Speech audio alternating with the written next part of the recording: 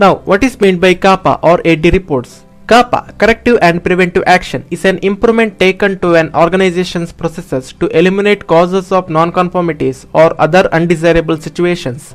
It focuses on systematic investigation of the root causes of identifying problems in an attempt to prevent their recurrence for corrective action or to prevent the occurrence for preventive action. Corrective actions are implemented in response to customer complaints, in-house product non-conformance, internal audit issues, or unstable trends in SPC. Preventive actions are implemented in response to identification of potential sources of non-conformity.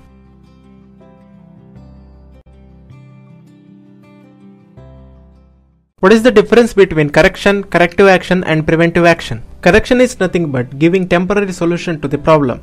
Corrective action is the process of identifying the root cause of the problem after problem arises and giving permanent solution to them. It is about correcting activity. Preventive action is the process of identifying potential sources of the problem and giving permanent solution to them before problems arise. It is about preventing activity.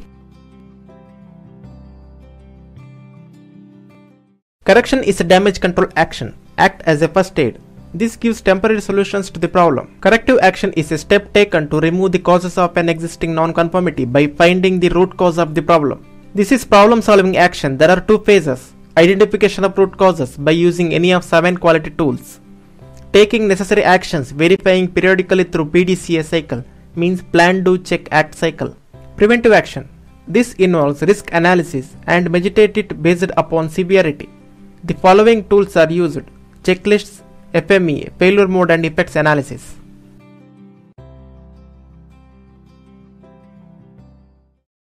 This is the sample format of CAPA. This consists of information about problem description, containment action taken, root cause analysis, corrective action, preventive action, verification comments, etc.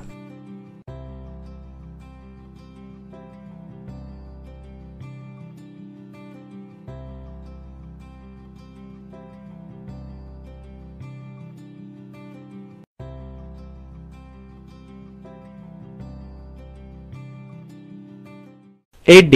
AD means 8 disciplines of problem solving is an effective process used to solve complex problems. It establishes a permanent corrective action based on statistical analysis of the origin of the problem by determining the root causes. The 8 disciplines are 1D, team formation, 2D, problem description, 3D, interim containment actions, 4D, root cause analysis, 5D, corrective actions, 6D, validate corrective actions, 7D, identify and implement preventive action, 8D, team and individual recognition.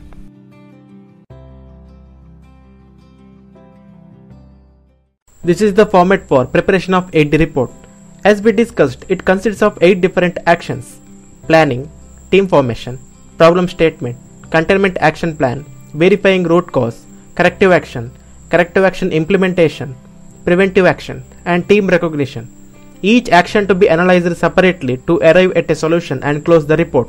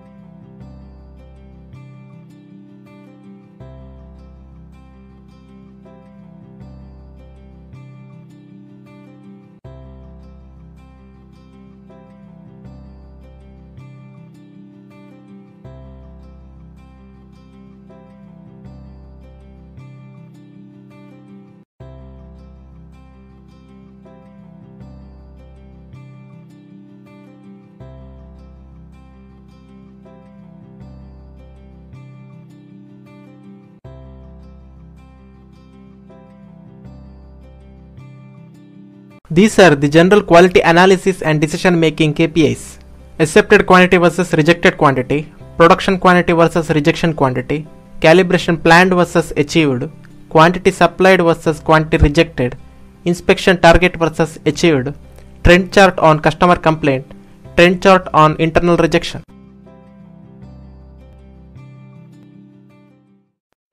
These are the sample key performance charts of quality department.